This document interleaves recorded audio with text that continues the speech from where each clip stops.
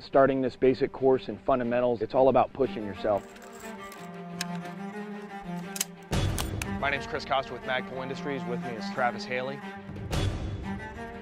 Today we're here to take carbine operations to the next level. Amateurs train until they get it right. Professionals train until they get it wrong. Most people don't want to push themselves to failure. I can make movement, index, bring my weapon system up, and get it back up into the fight. Fuck them! Because on the flat range, these things stay here. Out there in the real world, they move all over the place and they generally fire back at you. Let's move on to the weapon system. Let's talk about weapons. This portion of the gun cleaning is just a quick down and dirty.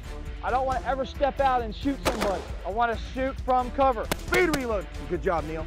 When bullets start ripping through steel, your ass is going to find yourself as big as that. We want to show you a more efficient way so that you're at least consistent at doing it all the time. You're not looking through your optic. Over your optic. We're going to try to make that system that you have as efficient as possible.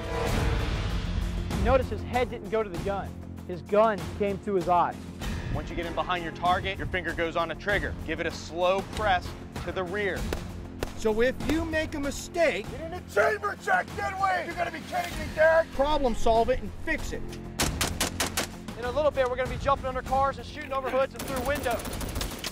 You are advanced shooters. Straighten your shit out. When it's us against the bad guys, I don't care what happens to him. I care about all my students, and I just want these guys to stay alive. What I recommend to people now is take your thumb, put it over the top. It brings the elbow where we need it. When I rotate the gun, I'm doing it with a sense of urgency because I'm out of ammo.